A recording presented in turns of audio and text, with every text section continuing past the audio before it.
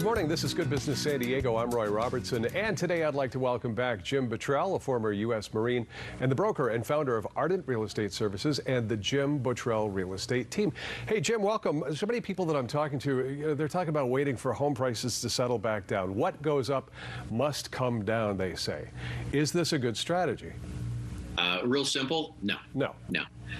We may see some leveling out of prices coming pretty soon. I'm not sure that we will. Then that would be an interest rate driven thing because interest rates will go up. That might put some downward pressure on prices, but we have a shortage. I'm not worried about our market here.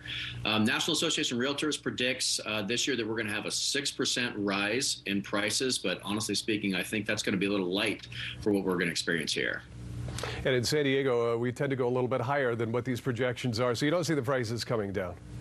No. It's all relative. I mean, real estate is a long-term game. You know, I always say this, you don't wait to buy real estate, you buy real estate and then you wait. Right. But what those people are concerned about is, the market crash like we saw in 2007 through 2010. So let's talk about that for a couple minutes.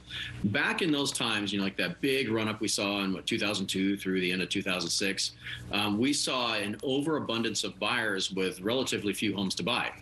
That may sound familiar because that's kind of what we have right now. However, there's a key difference. The overabundance of buyers was because the lenders had dropped their qualifying criteria. They just basically gotten rid of it. There was even a loan called a ninja loan. That was a nickname, but it stood for no income, no job, no asset. So it literally meant you can get a loan for $500,000, $600,000, $700,000 if you have no job, no income, and no assets, meaning you don't have a penny in the bank, but the bank's saying, hey, no problem, here's $600,000. Right.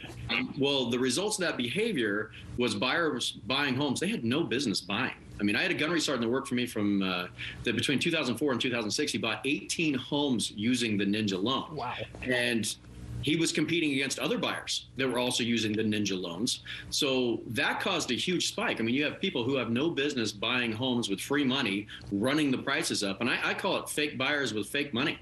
And that massive run-up was followed up by all the lenders all at once realizing, hey, wait a minute, we have a bubble full of ninjas.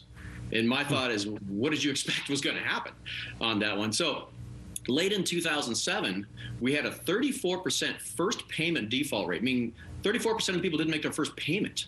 And that was a big problem. And then all the lenders got together and realized that they had a problem, so they immediately shut off all the credit, meaning even people who with loans couldn't get, with full ability of paying back their loans couldn't get loans.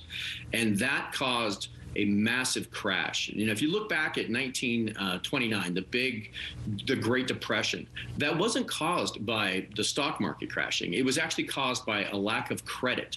For example, store owners couldn't get lines of credit to fill their shelves full of goods.